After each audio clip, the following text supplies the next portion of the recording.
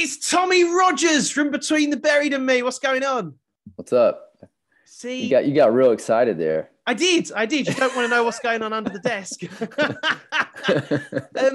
Probably the snappiest name in the whole of the music industry, Tommy Rogers. That's like, yeah, it's like Max Power, like from The Simpsons. I don't know. You know?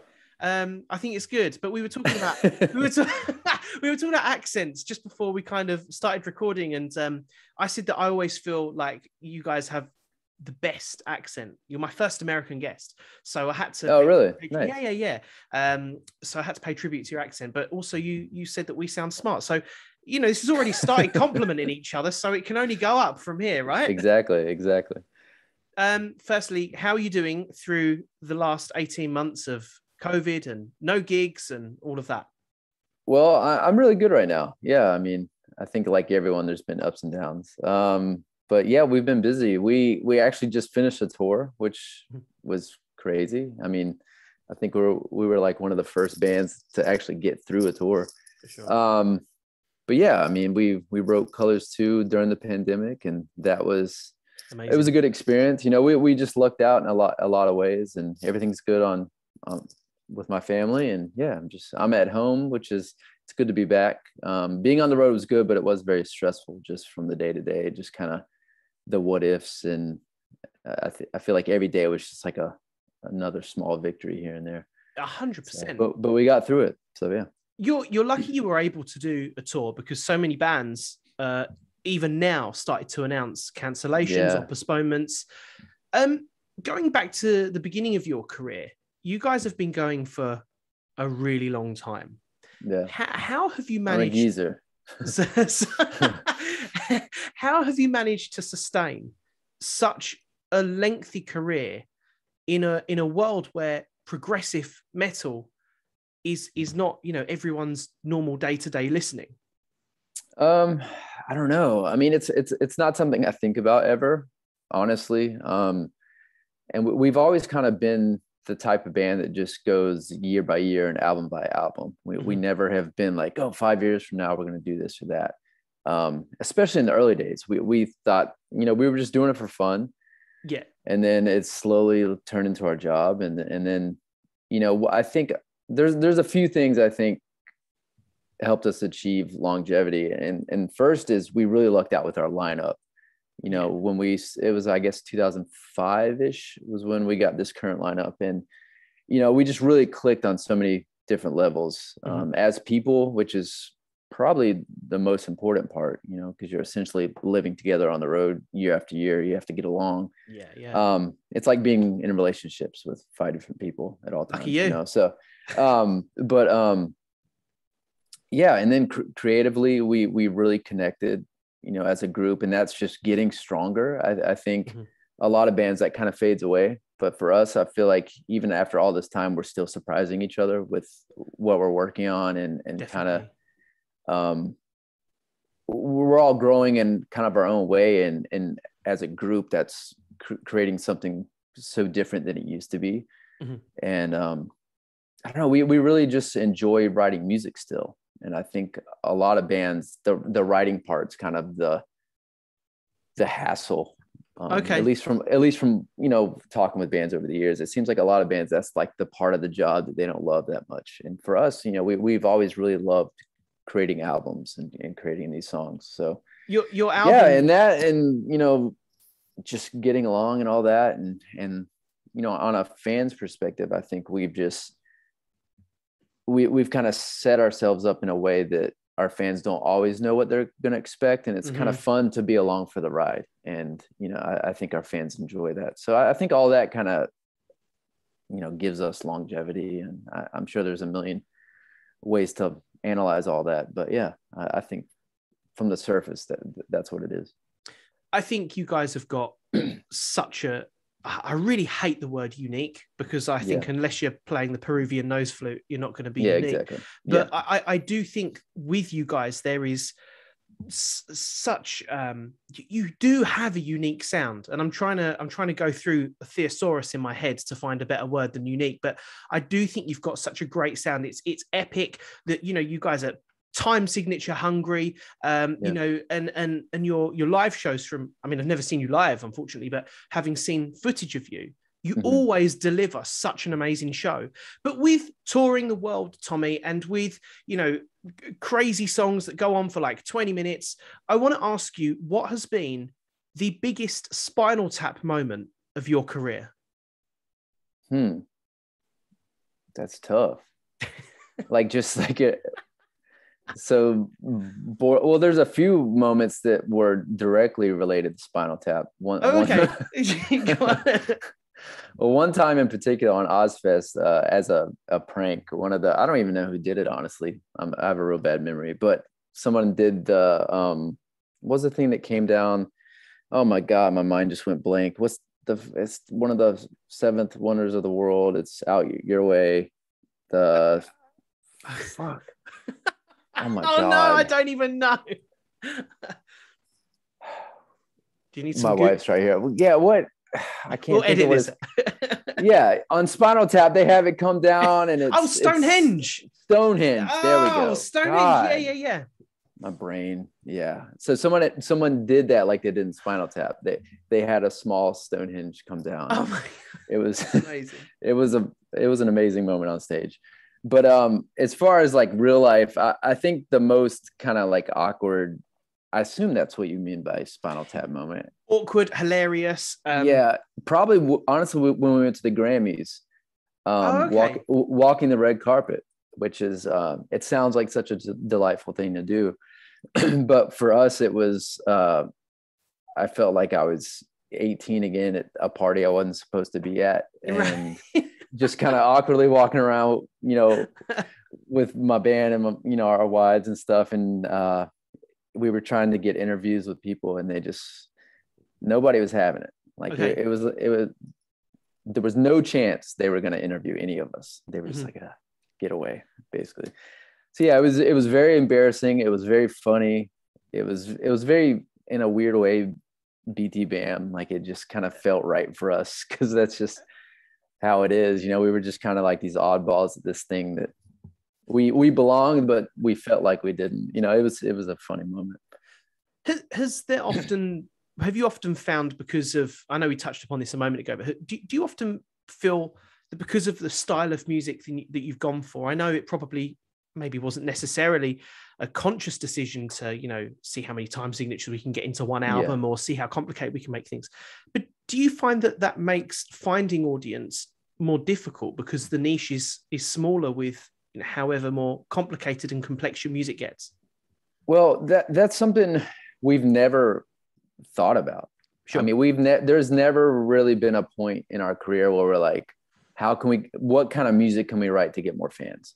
That's never been a discussion we've had. That's never, you know, I think it's ingrained in us. Obviously, you're like, oh, we want to write songs that people care about and, you know, people want to buy and whatever. But yeah, in the early days, I mean, I think the only time, you know, early on, I think any young musician, especially in this world, you're trying to show the world that you can play. You know, I think back then we were like, oh, we can shred, we can do all this crazy shit. You know, we can go from this to that, and it feels somewhat normal. But now it's just like we've gotten that out of our system. Now we're just like, we really want to write. We want to write really good songs, but we have our own, because of the unique way we write and how we all write very differently from one another. Like, I think our idea of like a really good song is still very off the wall compared to most music, you know, especially in mainstream music. And so for us, it's always just been like either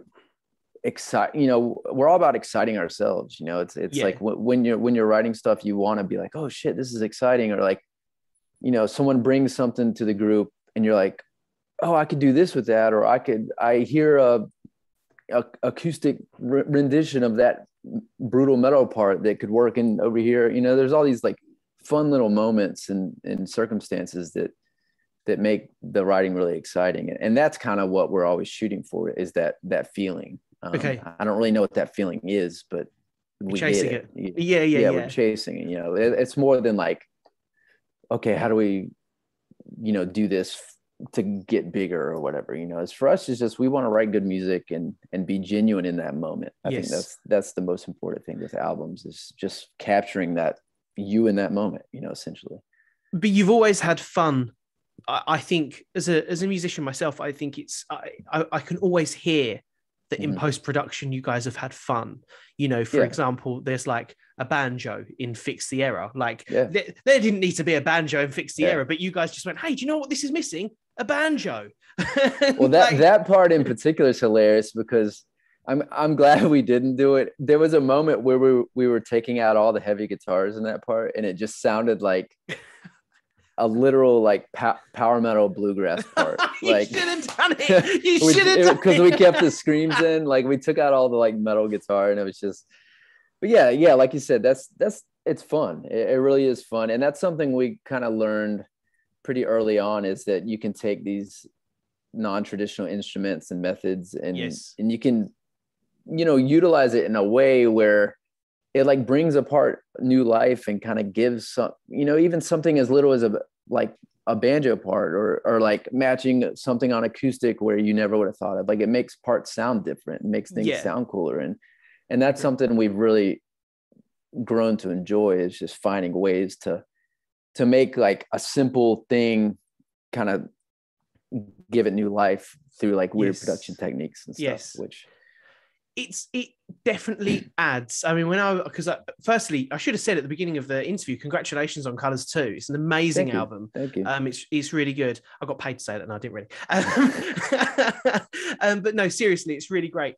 And again, just going back to that kind of banjo moment, it adds almost an element of not only musical ability, which, you know, you said yourself, you guys don't, you know, you don't need to go down the path of making complex music because you've done it and so on in moving forward.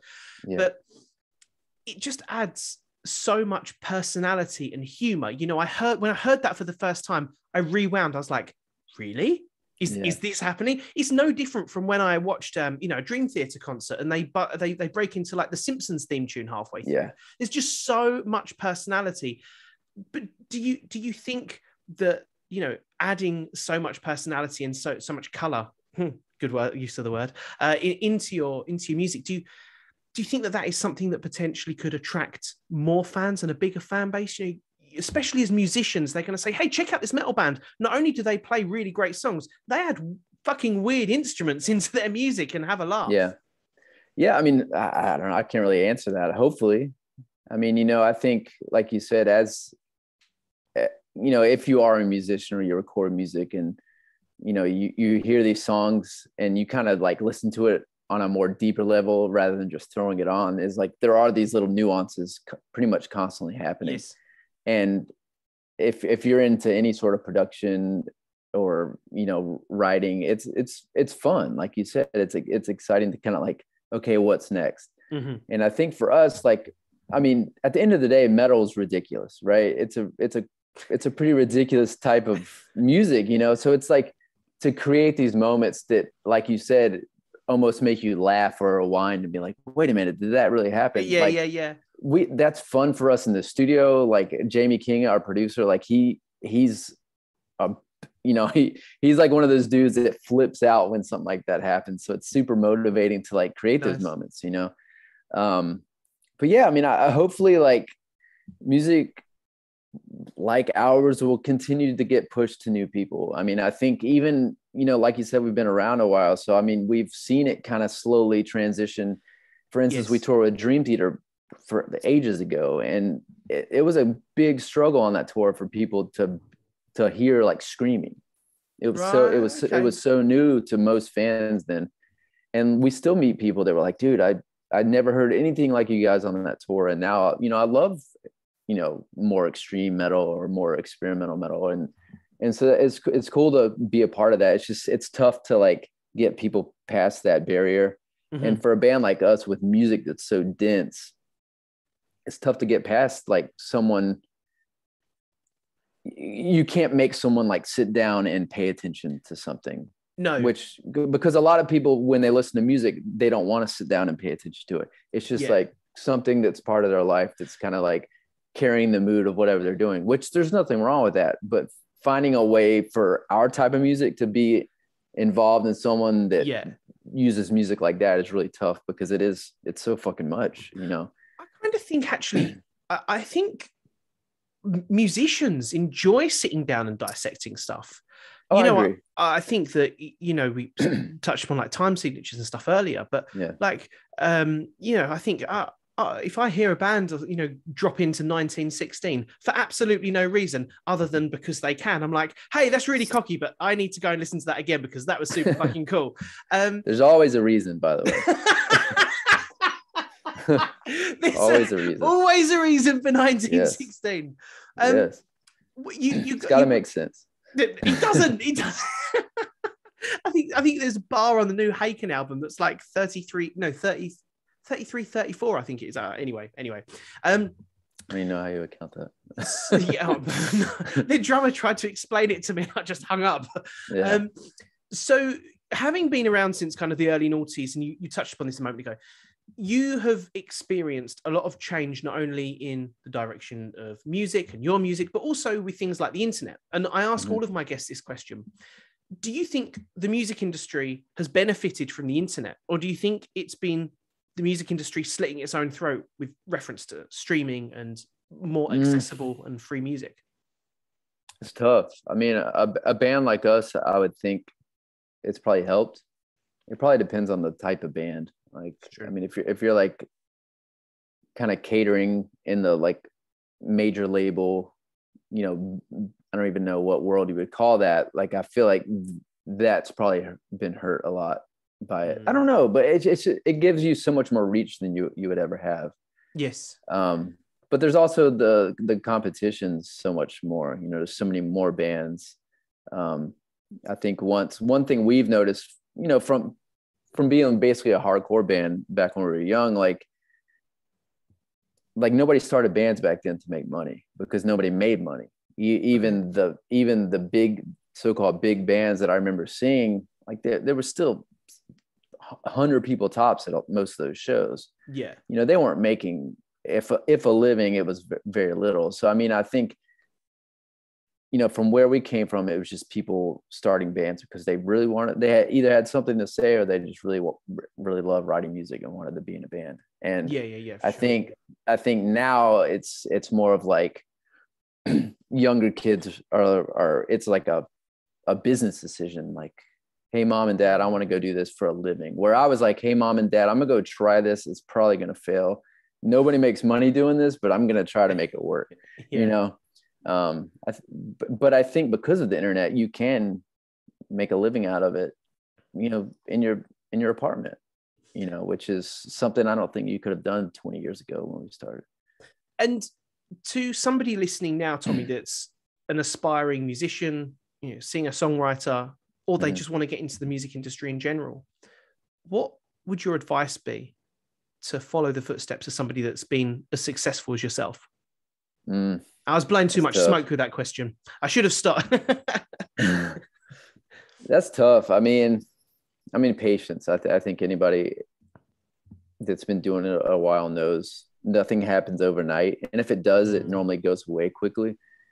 I've kind of seen that happen with a lot of people and a lot of bands over the years. But yeah, just patience. Don't let failure change it. I think failure is good a lot. It makes you learn so much. I mean, I think anybody that's been doing anything for a long time probably realizes that failure is like a good motivator and it helps you in the end.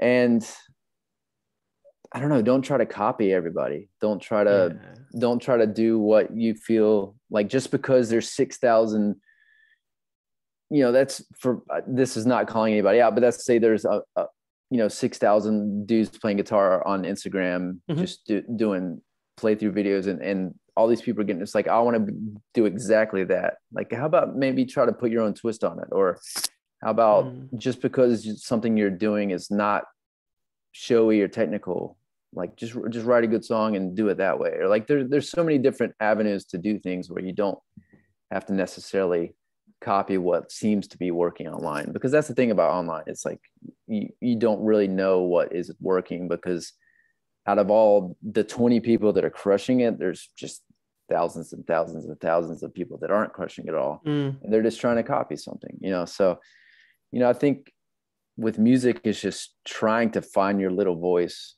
but it is hard because everything's been done, you know?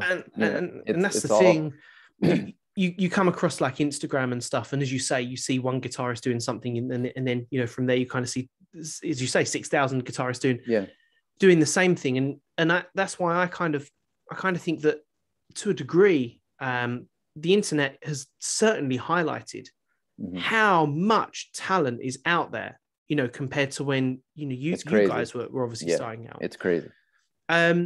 So you've been on tour, luckily through COVID. When can we expect to see you over in the sunny United Kingdom? And we never call it sunny, so I don't know why I said that. It's sunny sometimes. What you should have said. I don't know. I mean, hopefully next year. Yeah, we're kind of in the process of figuring all that out. Things are still up in the air, kind of getting over there and all that. So yeah, hopefully we'll have info soon. Yeah, that's something we're kind of anxiously waiting on, trying to figure out. Well, for now, I would urge everyone to go and stream not only all of your music, but also Colors too, your most recent release. It really is the production. When I was listening to it, I kind of thought the production is on par with like the new Devon Townsend album, Empath. Yeah, it's like a wall of it's a wall of production you guys have managed to get out there, and it just sounds great. And I am so looking forward to getting a free ticket and hanging with you guys when you know you didn't say no. You didn't say no. We're on camera. No. But thank you so much for your time. Hey, thank you, man. I appreciate it.